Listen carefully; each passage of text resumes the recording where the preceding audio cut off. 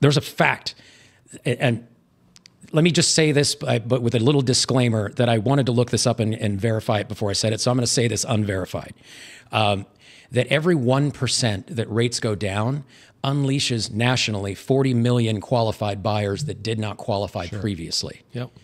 And we just experienced a 1% drop. And I can tell you, I have seen an increase in activity based on that. Right. But that 1% drop is nothing compared to the 1% drop that gets us in the fives, where all of the consumer surveying says, when do you think you'll consider rates normal? And the most common answer is 5.5. Right. That's a sweet spot. So that we're 1% away from there. So I would be trying to get in the situation I want to have long term before the Walking Dead zombie apocalypse of buyers breaks out. Right.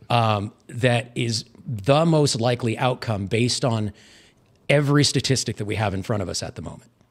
Interesting. Yeah. That's great. I love the information. Yeah. Was it somebody, the lender told us 30+% increase in refinances recently? Yeah. Is that right? Yeah. Yeah. But remember, 30% of a number almost zero.